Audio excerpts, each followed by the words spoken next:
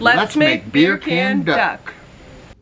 First, we're going to blanch our duck. So we're going to take it out of the bag and then bring some water to a boil with some honey and blanch the duck. So that essentially just means we're going to boil the duck for 3 to 5 minutes to boil off some of the fat to make it easier to grill without flare-ups.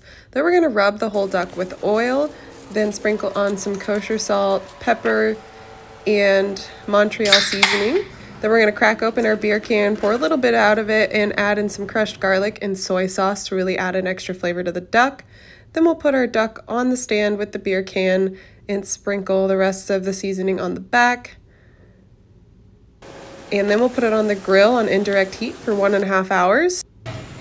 Then that's it. It's super crispy and super easy. Thanks to my dad for helping me develop this recipe. Hope you guys enjoy.